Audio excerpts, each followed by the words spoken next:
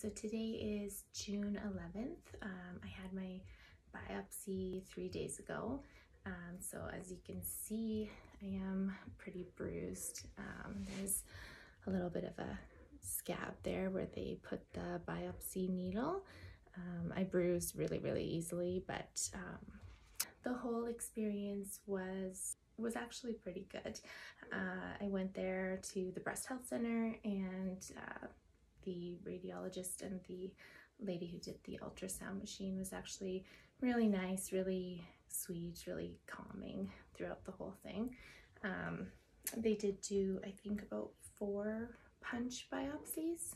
So they first ultrasound the area, and then they will freeze a little bit of the top skin, and then they'll come in and use the large needle, which I suggest not to look at. It's a little bit scary, but they put the large needle in, and then they do the punch biopsy. So it does sound like a loud kind of clicking sound, which they do warn you. I did bleed quite a bit, so they had to kind of put pressure on me, and I was bleeding for a few minutes. Then they wanted me to go for a mammogram right after, so they put some steri strips on, and then they took me to the next room, and I did a mammogram. And then now I'm just doing the waiting game. I think that's the hardest part, is just waiting for the results. The first night after the biopsy, I was pretty sore. I had a really hard time sleeping, so it did hurt quite a bit.